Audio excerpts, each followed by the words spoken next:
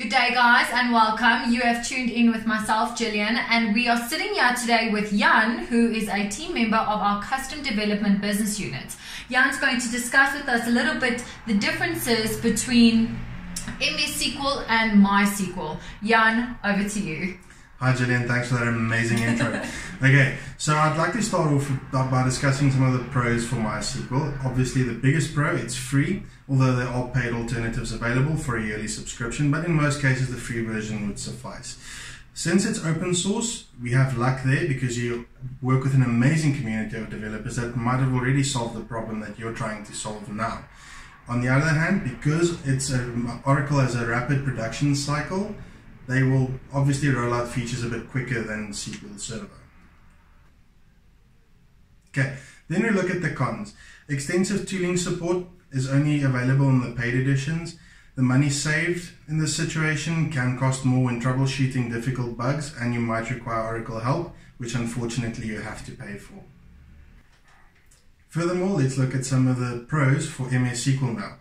Because it's a Microsoft Premier product, you will have extensive documentation for support. It is very fast and stable, and it works very well with other Microsoft products. Jan, let's wrap up the differences between MS SQL and MySQL by having a look at the cons of MS SQL. Okay, you see in this case we have a verse on this side again.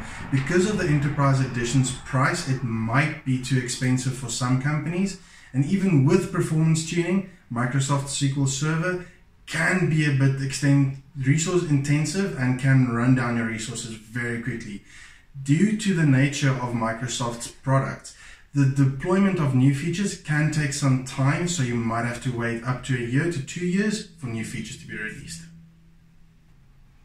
Having now learned a little bit about the pros and cons of MySQL and MS SQL, Jan, can you explain what platform of support is available?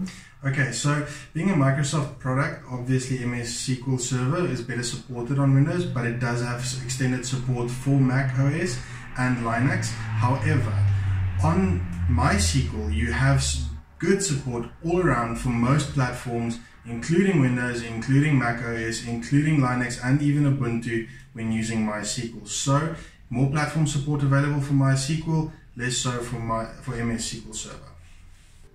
Tell me, Jan, are there different security rules for MS SQL versus MySQL? Yes, Gillian, there is. The design rules of MS Server makes it more secure than MySQL.